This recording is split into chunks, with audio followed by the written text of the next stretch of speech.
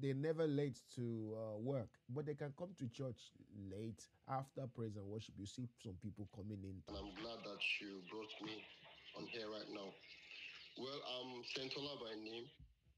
Well, first of all, it's not good enough as a Christian to be able to go to your place of work as early as you can, but when it comes to church, you're always coming in after the praise and worship. It's a very, very bad habit.